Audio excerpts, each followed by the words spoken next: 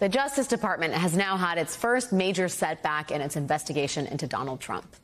Yesterday, Aileen Cannon, the federal judge in Florida who's overseeing the Mar-a-Lago search, she granted Donald Trump's request to allow an independent special master to go through all the material seized from Trump's home. Here was the New York Times headline: "Deeply problematic. Experts question judge's intervention in Trump inquiry." One former Homeland Security official from the George W. Bush administration called it a genuinely unprecedented decision by a judge. A Harvard Law School professor called Cannon's reasoning thin at best and deeply problematic. A New York University law professor told The Times that the judge chose a radical path. So basically, the entire legal community is shocked by this judge's call. But you know who isn't? Donald Trump. And you know why? Judge Aileen Cannon, the judge who made this decision, was appointed by Donald Trump. She was confirmed in the final days of his presidency after Trump lost the 2020 election. Like many Trump appointees, Judge Cannon is a longtime member of the Federalist Society, a well-financed and highly influential conservative group that aligned itself with Trump well before he was even elected. The Federalist Society is instrumental in championing judges with hardline conservative views and ties to the conservative movement, and getting them appointed to the federal bench. Case in point, should the Justice Department choose to appeal this ruling, they will be doing so in the 11th Circuit, an appeals court where the majority of judges were also appointed by Donald Trump. Several of those Trump appointees are also members of the Federalist Society.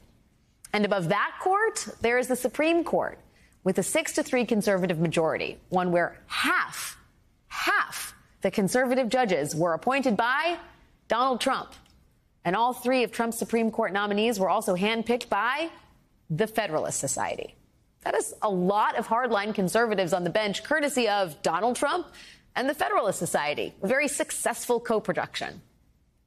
Remember that during his presidency, Trump and Mitch McConnell appointed more than 200 judges to lifetime appointments on the federal bench, including those 3 Supreme Court seats, one of which, lest we forget, Senator McConnell blatantly stole from President Obama.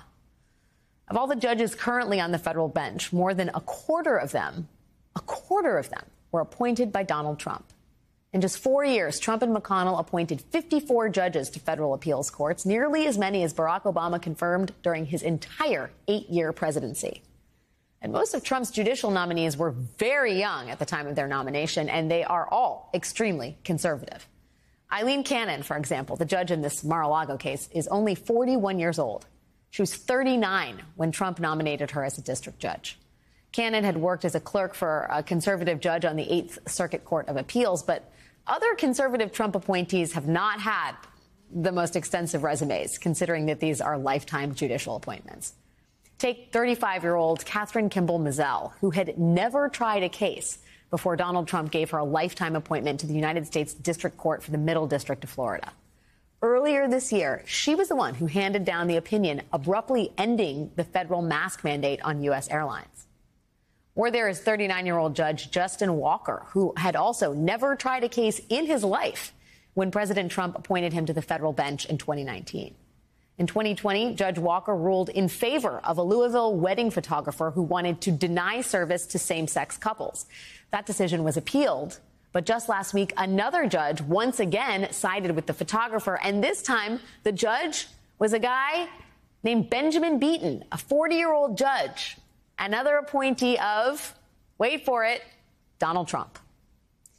As much as legal experts would like to believe that cases like this are decided on the merits of the argument made in court, the rulings of judges like Aileen Cannon and Catherine Mizelle and Justin Walker, they all suggest that something else, something particularly partisan, may be at play. And for Democrats who currently hold both the White House and the Senate, the only way to fight back may be to remake the federal bench. Today, the Senate returned to Washington to finish its work for the year, which includes confirming a whole lot of President Biden's judicial nominees. Just last week, President Biden named 8 more judges for the Senate to confirm to the federal bench. But despite confirming judges at a pace unmatched by any president since JFK, there remains a lot to do. There are still 78 district and appeals court vacancies to fill before the end of this year, when Democrats could very well lose control of the Senate. So tick-tock, right? Tonight, Democrats confirmed a new circuit court judge in Illinois, and tomorrow Senate Democrats will hold hearings for 6 more federal judges. If they needed any more evidence about why these things matter, they need look no further than the Florida courtroom, where the nation is watching the consequences of Trump's judicial confirmation spree play out in real time, where a Florida judge single-handedly put the brakes on a criminal investigation into the former president of the United States and could literally change the course of American history.